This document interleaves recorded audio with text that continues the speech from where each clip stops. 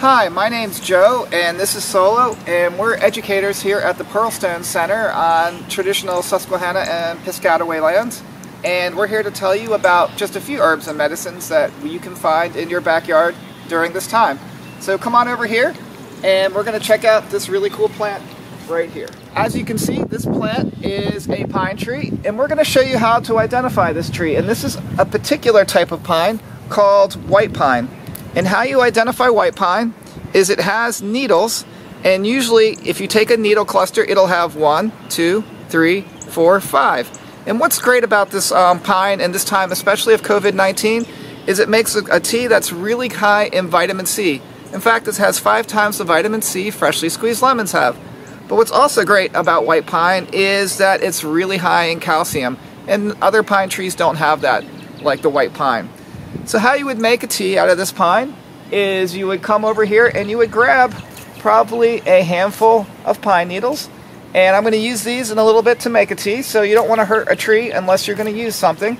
And so I'm going to get a handful of white pine needles about this big, and I am going to boil some water.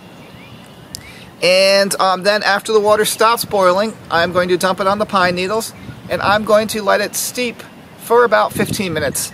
And you definitely don't want to boil the needles because it destroys the vitamin C and some of the other medicinal qualities of these needles. Now, why this tree was so important and to traditional cultures here is you can see this bark over here, and this is one of my forest school classes favorites. When these trees were cut down, when they were about a foot bigger, if there were too many that were too close to each other, you could remove one and it would help the other trees. You can take the inner bark and you can cook them in oil in a pot on a fire, and the inner bark is high in inulin, and it tastes like potato chips, and it's a really good winter forage food. If you want to find more about white pine, you can do a little research online and you'll find out all sorts of amazing uses for this plant. And while we're in our backyard right now, we're going to come and look at a few more plants that we have here that you'll find growing in your backyard. And this here is a superfood. So everyone's heard about goji berries, and they're the biggest superfood. Well, these plants make goji berries look like Lucky Charms. So this plant is something really common in your backyard, and it is called wild onion or onion grass. And this is a favorite among kids. And these shoots are superfoods. They're much higher in micronutrients than any other organic onion you're going to find. The green onions you buy at grocery stores are also very similar. They're a superfood as well, but the nutrients in this is what you're going to get the same nutrients in a green onion. It's just concentrated down more. So this plant not only tastes great, but it's also a superfood that you can have out here in your lawn.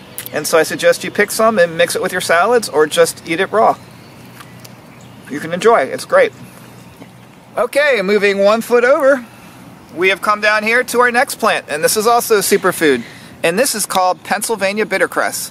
And bittercresses come up all over the United States. They have many lookalikes, but there are other bittercresses, so you don't have any fear about trying to eat these.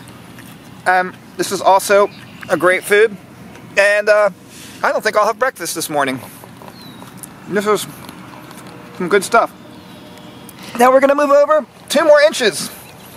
You can see your backyard's pretty healthy and full. This plant here is called white clover. And this is a good blood tonic, and it's a good blood cleaner for your blood. And this is a food that native people traditionally ate for a long time. And after winter, after you finished all your meat stores and you were running out of food, this food was eaten when your food, because it was one of the first to come up, and it swells to twice its size inside your belly. So you can remember what it's like to have a full belly. But one of the great things about medicinal plants or edible plants is the micronutrients you get in them. And you're not going to get these micronutrients even in organic foods, especially because you're eating these foods much fresher than buying them from the store. So when you learn to spend time in the woods, you have to learn to like to taste bitter and sour. But so far, none of these plants I've shown you are really bitter or sour, so this makes this a great edible plant to eat in the wild.